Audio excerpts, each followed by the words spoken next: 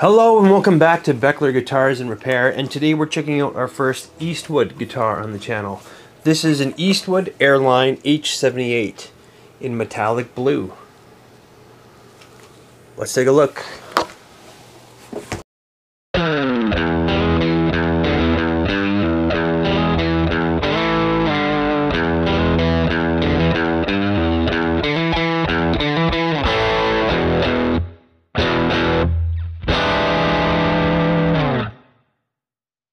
So I just picked up this thing locally and it is mint. Like, there's not a scratch on it. It looks brand new. And the color is just really cool. It's called metallic blue. It's very close to like a Pelham blue from Gibson. But yeah, if you're not familiar with Eastwood, Eastwood's a company that makes old guitar models that have been discontinued. And they kind of revive them and redo them under their own name. You can get some crazy old guitars from Eastwood, like some Maserites and some Airline models. Like the guitar that Jack White plays is currently being produced by Eastwood, or a similar model. And this model is an H78. So this one is actually modeled after a Harmony H78 from the 60s. And this model of Harmony was sold under Silvertone and Airline brands through Sears and Montgomery Ward.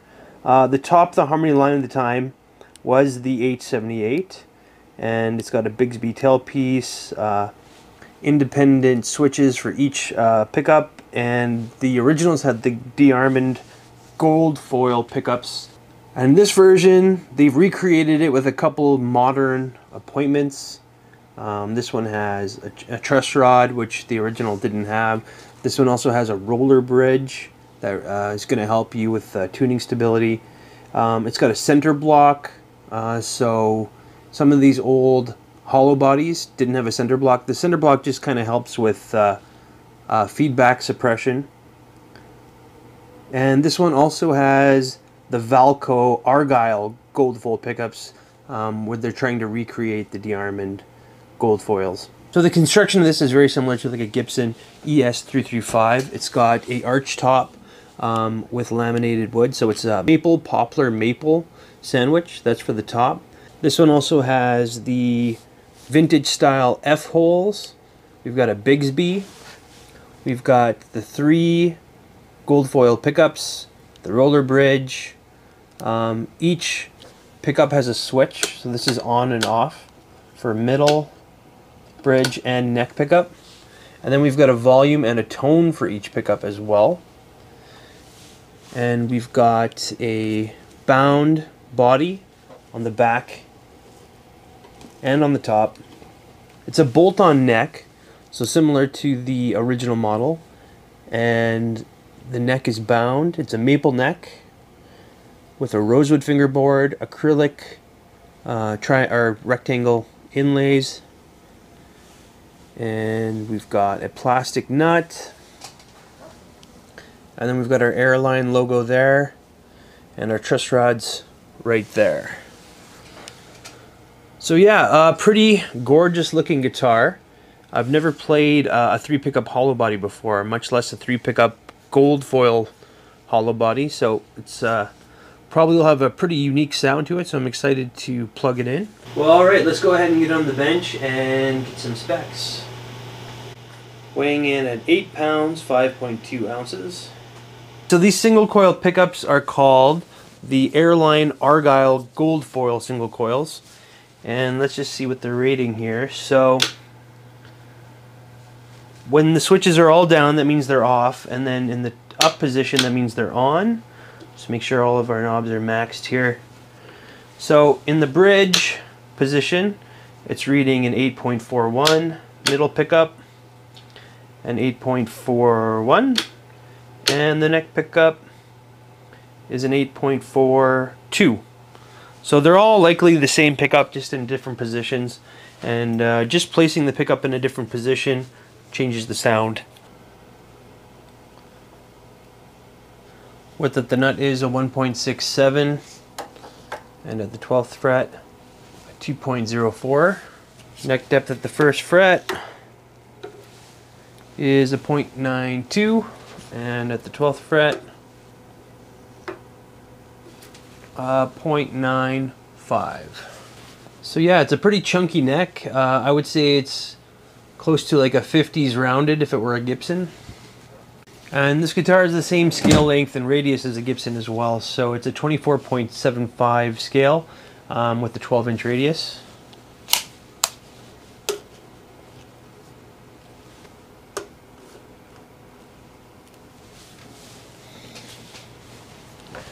Here's a look at our profile. So it starts off very rounded, like a typical rounded C kind of a neck, but then it flattens out a lot by the 12th fret. So the way these pickups are mounted to the body is interesting. The body is like recessed, and that's where the pickup kind of sits in there. I had to get the pick guard out of the way, so I'm just taking out the screws now, so we can kind of see what's going on here. So, okay. Remove these all together. So yeah, recessed into the body, they have these little pickup cavities. And there's a look at our pickup on the back. So these are the gold foil argyle pickups. It looks like you can take the, oh, that's just that bottom part. You don't want to remove that, just leave it there. Although you can, and that's how it looks like. Looks like they're kind of glued into place there. And there's a look at our cavity. So it looks like it's recessed right into the center block. And then they just have a little bit of foam there holding up the pickup. So you can do a little bit of height adjustment with the foam. And it looks like they've got some shielding paint in the pickup cavities. And there's our poplar maple sandwich you can see on the side there. And these are all the same pickups, so I'm just going to remove the one because they're all going to be similar. They're just recessed into the center block with a bit of foam for height adjustment. And here's a look at our roller bridge,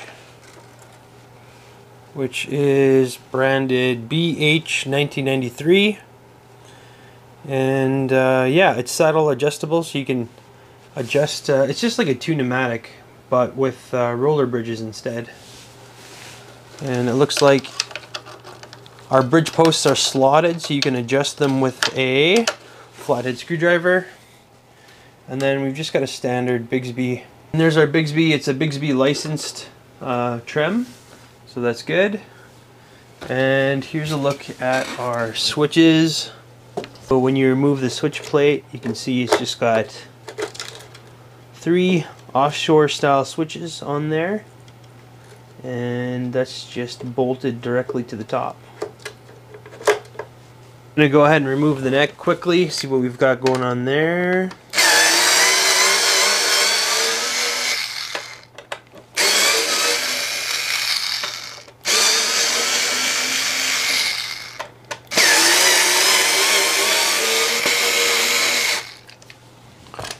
Okay.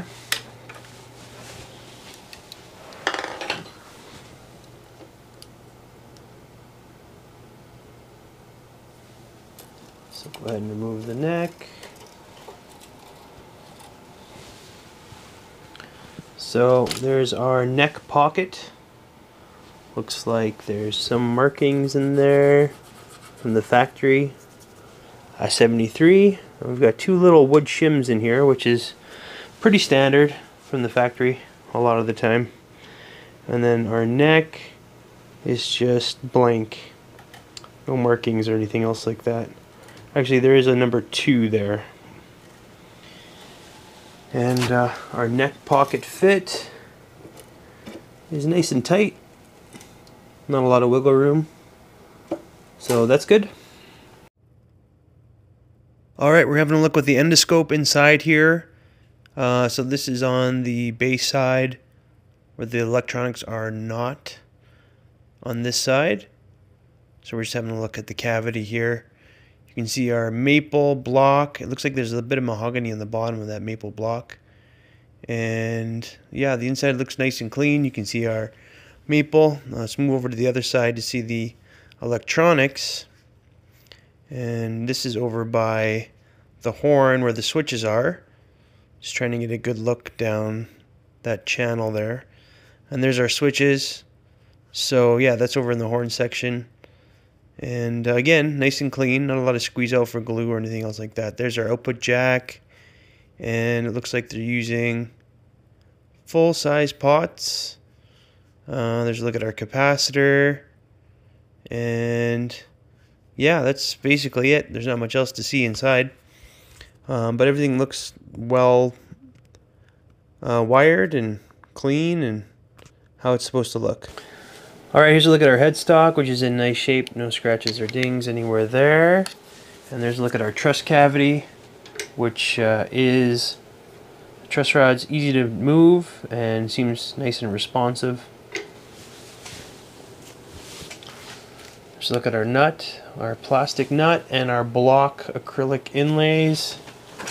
And yeah, no fret wear on this guitar. Looks like it's barely been played. And yeah, the rosewood looks nice. It's a nice piece of rosewood. And then yeah, like I said before, this guitar is mint. There's no scratches or marks or dings anywhere. And as far as quality control goes, I found no issues, no finish flaws. Everything looks good, and I really like this finish. That metallic blue they call it, which is very similar to like a Pelham blue. Looks great. We've got multi-ply binding as well. So we'll look at the back.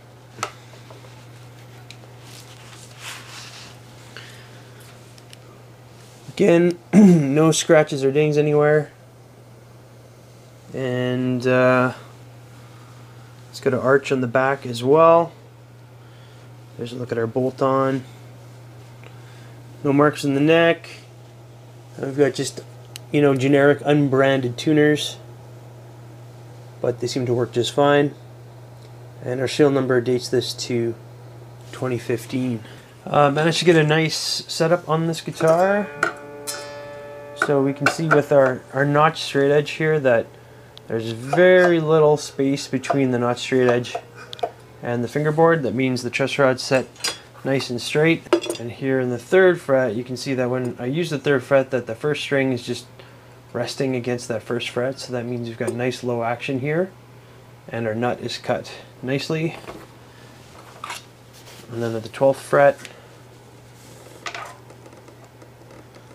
we've got 1.5 millimeters on the low E at the 12th fret, and just about 1 millimeter at the high E on the 12th fret. So nice low action. That's about where I like to set all my guitars. Alright, I'm going to go through the fretboard and make sure there's no buzzing or fretting out anywhere. And yeah, our neck feels nice and smooth. There's no fret sprout at all. It feels very good. And I like to speed this part up, so if you want to hear it in real time, slow down the player to 25%.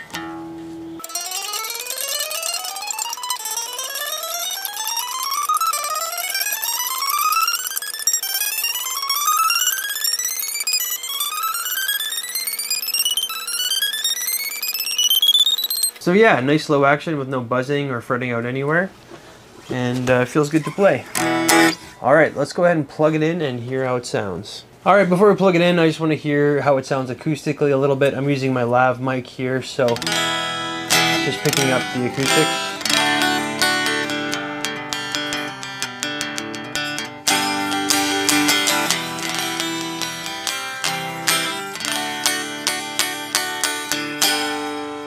So yeah, it's got nice resonance, and it rings out nicely, so you can play it acoustically as well. Alright, so I'm plugged into my 65 Deluxe Reverb reissue, and I'm just going to go through the clean tones, and then with a little bit of dirt, I'm using a really nice transparent overdrive, so we should be able to hear just the sound of the guitar. Let's go ahead.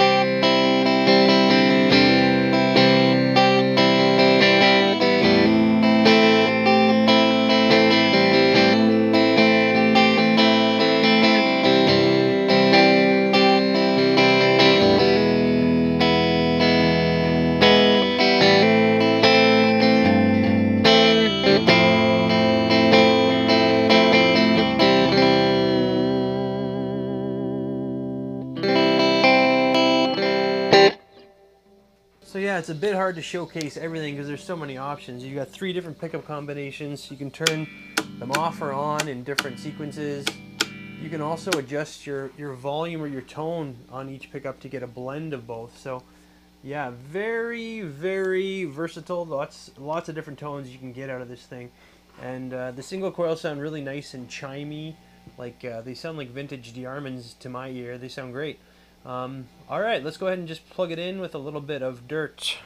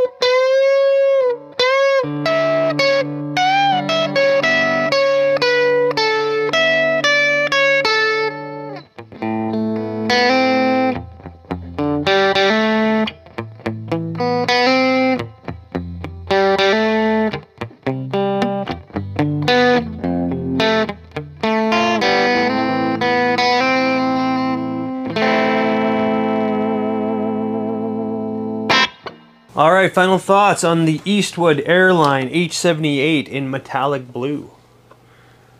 This is a really nice guitar, and I don't have a lot of bad things to say about it.